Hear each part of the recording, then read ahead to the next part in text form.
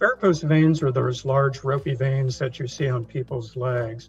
The problem is that they have something called vein disease, and it's a progressive disease.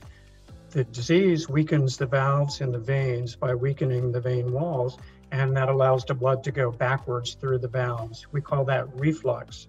That in turn increases the pressure and it blows out the vein walls and you get the varicose veins. They're not always visible. Sometimes they're in the deeper tissues in the legs and you can't see them without the ultrasound. They can lead to swelling, pain, massive bleeding, blood clots, infections, and ulcers. There's never been any good evidence that crossing your legs will make varicose veins worse. If you have peripheral arterial disease or PAD, it has been shown that crossing your legs can make that worse.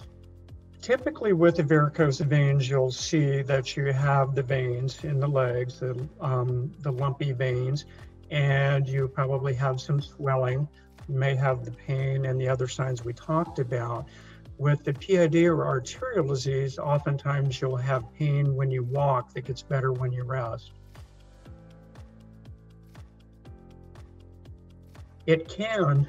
Pregnancy, to me, it's kind of a miracle that it all works. But basically, you have a basketball sitting on the largest vein in your body, the vena cava. That basically stops the blood flow from coming back up from your legs. Plus, the pregnancy hormones dilate out all the vessels, and that increases the size of the veins, which makes them more prone to becoming varicose.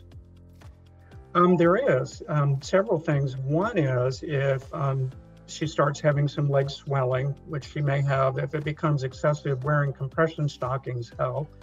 Avoiding a lot of heat, so don't soak in hot tubs or hot water too long. Definitely don't go in saunas. Those are bad things to do anyway when you're pregnant. Walking is good. Try and have some weight control where you don't gain 100 pounds during your pregnancy. All of those things will help. Some people are going to get them regardless. For instance, if both of your parents have varicose veins, you have a 90% chance of having them. So on Mother's Day and Father's Day, you can thank Mom and Dad for that one. However, there are things you can do to decrease your risk. One is keeping your weight under control. Wear compression stockings if you're going to be traveling, flying, driving long distances. Don't soak in hot tubs a lot. Saunas, anything that will dilate out those vessels. Walking is good. Don't stand or sit in one place too long.